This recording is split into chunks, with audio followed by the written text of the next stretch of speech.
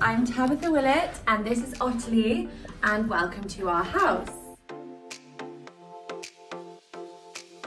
We've lived here for about 4 years now. It's actually the perfect place for a new family with a baby. It's all very open plan, all very wide, it's very central London. This is where I spend probably most of my time. I love cooking.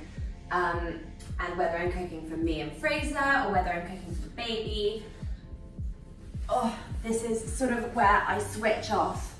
Another thing that I love about this house is that it is so open plan. So I can be cooking in the kitchen while Ottilie's playing in here, and I can still keep an eye on her. I try and keep it as grown up as possible, but obviously having a little one, the toys do tend to get in the mix a little bit. Nice big sofa. This was really important for us. We got this made bespoke from our lovely friends at Luxe Deco, and they basically made it for us so that we'd have room for guests and also so to take up most of the room.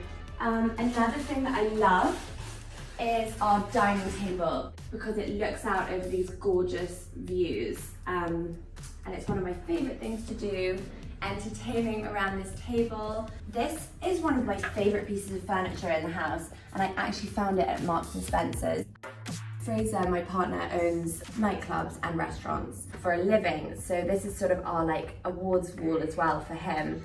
This champagne bottle here is one of my favorites, Perrier Jouet Belle Epoque, which my friend Chantal gave to us on the date that we were supposed to get married, which was last week, and I believe you can read all about that in my article. This Ruinart Blanc de Blanc is the bottle that we drank when Fraser proposed, which is very, very sentimental to me. Yeah, and then basically the views out here, I think it just makes the whole apartment. Every single one of the rooms in this apartment looks out over this beautiful view. So this is Ottilie's bedroom. This used to be our guest bedroom, but we obviously transformed it into the nursery when I was pregnant.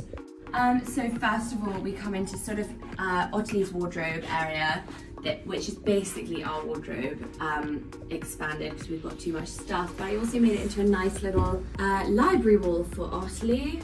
Hot air balloons, I think, are really, really sweet. All of her lovely pastel and wooden toys on the shelves up here.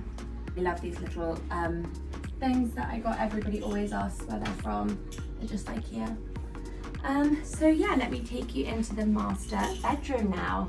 You gonna bring your bunnies? Good girl. Come on. Ruby is our Coattail Spaniel. She is, I think, 6 years old now, and is a bit of a grumpy old woman since Ottilie's come along. But they do love each other, really. This is kind of my calm space. I love the blue in this room with the white. I just find that it's really cool and soothing and a lovely space. There are two things that you'll always find in my house. That's fresh flowers, which are always next door, and scented candles. And the scented candles that I keep in this room are always really nice lavender eucalyptus type ones. So the best purchase of this house, I would say, is this bed. We got it made when I was pregnant. We wanted to get rid of the old bed, and we just also wanted a much bigger bed. So this is an emperor size, which actually means that it's longer than it is deep, and it just makes it so perfect for a growing family.